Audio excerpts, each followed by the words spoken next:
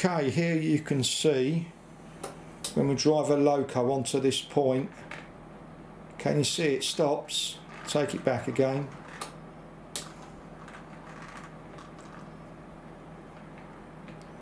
It's okay the other way, but we do it this way and you can see it stops. Okay, so now we're going to check the track.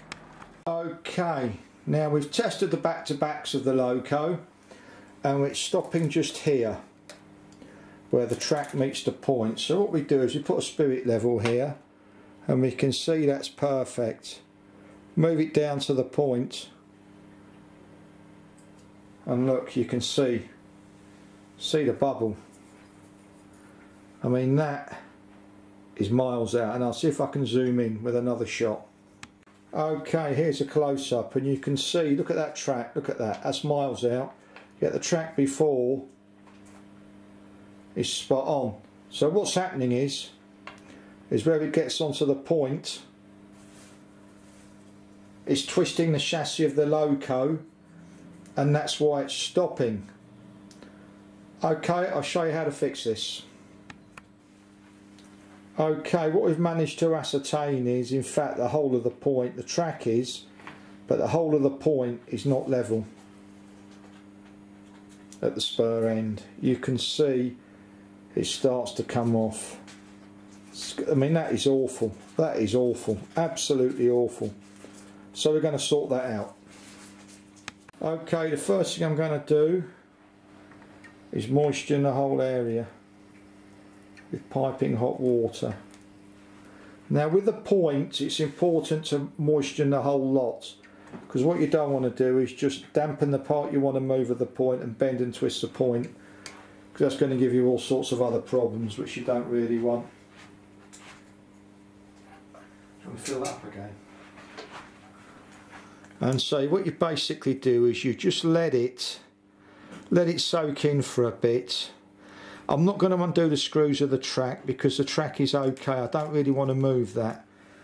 But I mean, that is absolutely awful where that is.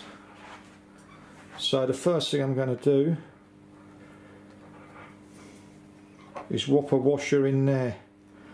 And when it's piping hot water, it all comes up fairly easily.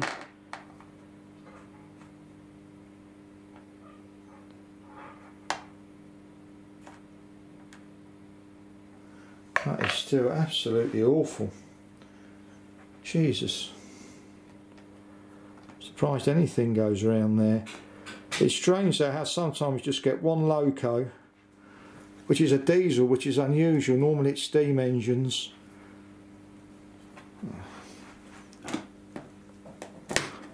There we go. Swap that in. There we go.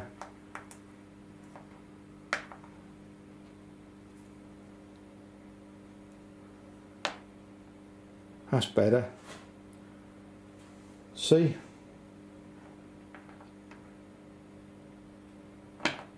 It's nice and straight now. That's all it took. Look at that. Look at that. That's beautiful. And you saw what it was like before. A couple of washers. Make sure that's still okay. And let's bring the loco around and see what it does now, shall we? I'll put it on the track to help. The reason it's off the track is I took it off to make sure the pickups were working on both the wheels. So here we go.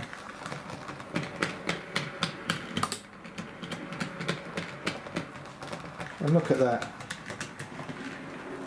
You remember that was stopping.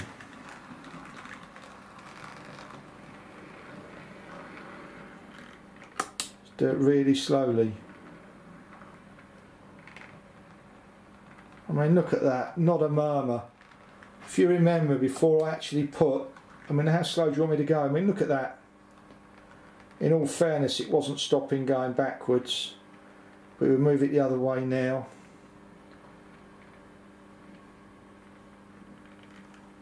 And let's pull it back. And as you remember, it was stopping just there.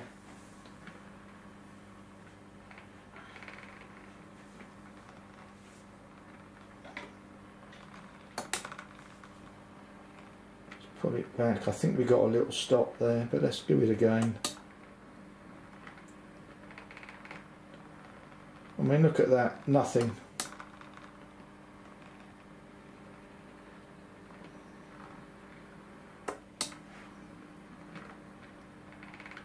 Not even a murmur.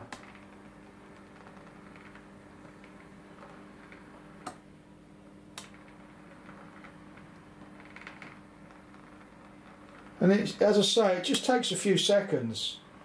And I'll show you a front shot.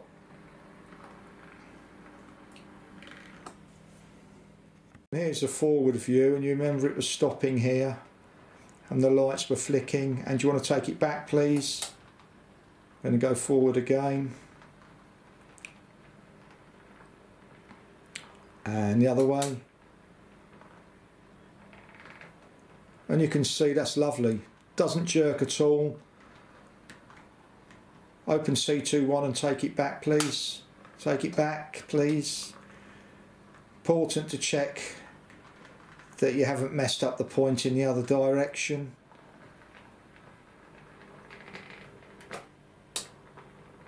And you can see that's, if you can take a little bit further back, please, next time.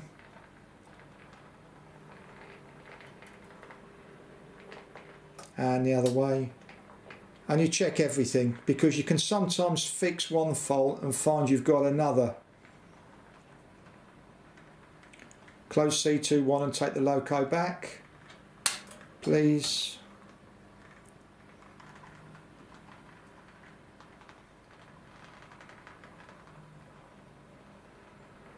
And forward one more time.